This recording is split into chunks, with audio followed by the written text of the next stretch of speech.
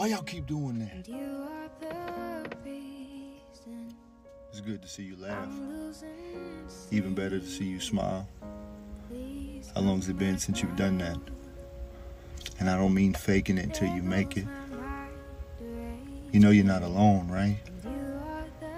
The strongest people in the world are the ones who hide their hurt and their pain behind a laugh or a smile. But I want you to know it's okay not to be okay. It's okay to have bad days. It's okay to feel like you don't have it all together, just as long as you don't believe it. You see, I can't promise you that everything's gonna work out the way you want it to, but I can promise you it's not a bad life. It's just in a bad season. Keep going. You got this.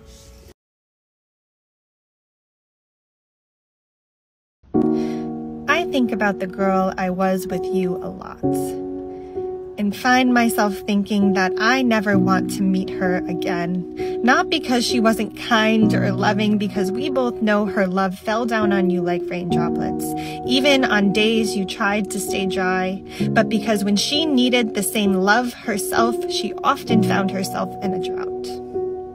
Her identity became a chameleon, changing colors to reflect whatever mood, blending into your life just to stay a part of it. She rarely felt good enough, even though she was enough and more, and the minimum is what she allowed herself to beg for. I never want to meet that girl again. I cannot imagine another day where I do not strive for the absolute maximum of what I deserve. Why do women try to change men? Believe it or not, when I connect privately with people, one of the most often asked questions and things I hear is, why won't he change? Or why does she want me to change? So why do women want guys to change? Now listen, before I answer this, I understand it's a give and take with relationships. Both parties have to be respectful and project love and kindness. But again, there is a common theme out there that in some point in a relationship, the woman does want the guy to change. Why? Well, let's talk about that, guys. What do you do when you first meet that girl, that woman? You do everything you can do to sweep her off her feet. You cater to her needs, you're polite, you open doors, you buy her gifts, you say every single thing that is absolutely perfect and right. And then when you get her, and you've got her, and she's yours, and the relationship becomes a habit, you can let that facade go. And you turn back into your true narcissistic male dominant self. And you do vulgar things, you belittle and you demean. And then your wife says to you, why can't you treat me with love? Why can't you talk nicely to me? Why can't you treat me the way you used to? And you know what you do? You get defensive and yell and argue to protect your broken emotions and feelings.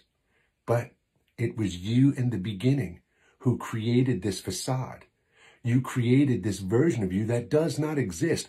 Or maybe it is a version of you that you want to exist, but either way, you let it go. You got comfortable and you think she's your property now, and she's not.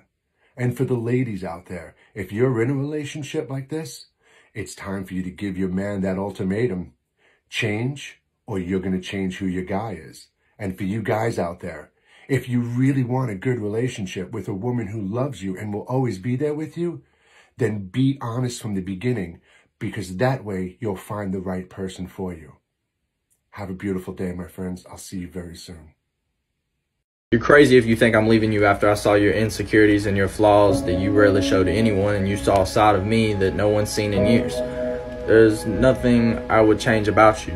You're not perfect, because no one is, but you're pretty dang close, and you're everything I ever needed and more in someone.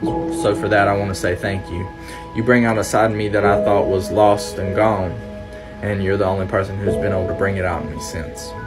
So it doesn't matter what other people think about you or us. The only thing that matters and that you should know is that I'm here for you, always.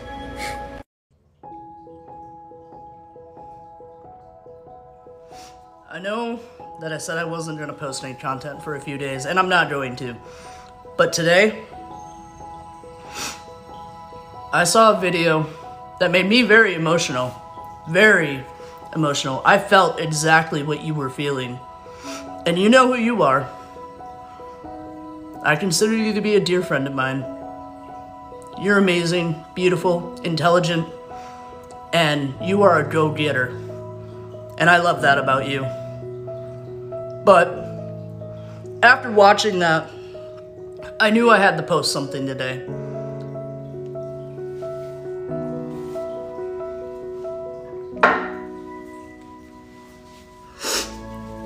I needed to post a message for you all, everyone in this world, because I feel we all need to hear this today, here, now. What I want all of you to go do, all of you, is I want you to go stand in front of a mirror. Doesn't matter the size, dirty, clean, or not. Go stand in front of that mirror and look at yourself.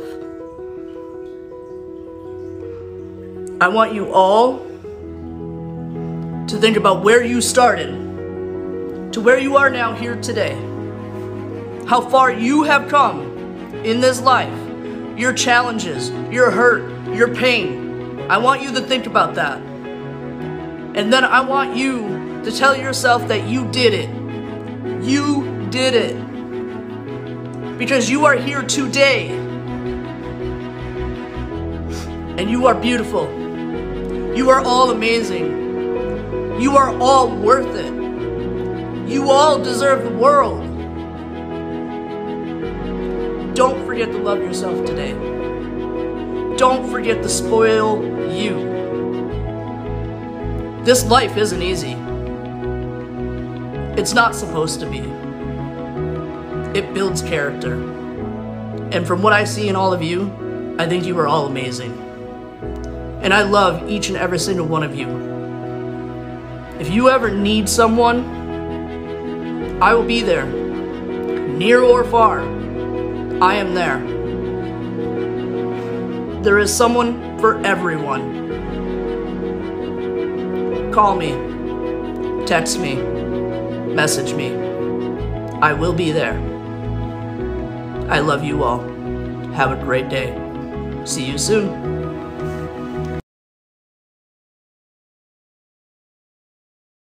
If you're seeing this, then it's for you. Stop worrying. Stop worrying about the past. You can't change it, but you could come to terms and be at peace with it. Stop worrying about the future. It hasn't happened yet. Practice being more present in the moment and controlling your thoughts to more positive, high vibrational thoughts.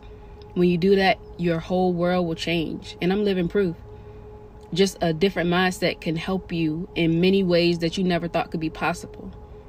Affirmations work, yes they do, but they work when you're aligned with it. That's the only way it works. You don't need crystals, you don't need tarot cards, you don't need incense, you don't need none of that stuff.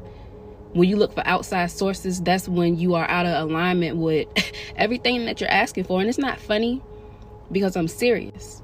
I'm talking to you, yes you, and also myself, because sometimes I do still need to hear it. When you look for anything that's not within you, you gonna be on the wrong path.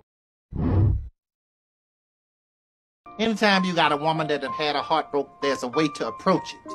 You got to approach it gently. Do you understand? Yes. You're going to spend a lot of time, son, hear me good, a lot of time reassuring her that she is okay.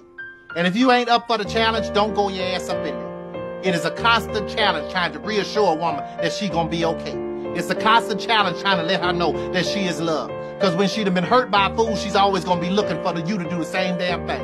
And sometimes you'll walk in there and do something and you done stepped on a landmine and you don't even know it. You got to always be careful of landmines, son. That's why you have to find out everything you can about what the last man done did. Do you hear what I'm telling you? Yeah. Find out what the last man done did. People are like, oh, I don't want to know about the last relationship. Yes, the hell you do. The reason you won't know about the last man relationship, so you will know when you done stepped on something he did. It'll be something just innocent, and she start thinking, oh, well, he did that, you gonna do it too. Find out what the hell he did so you can be all right in the relationship, son. She'll be all right, but approach it gently.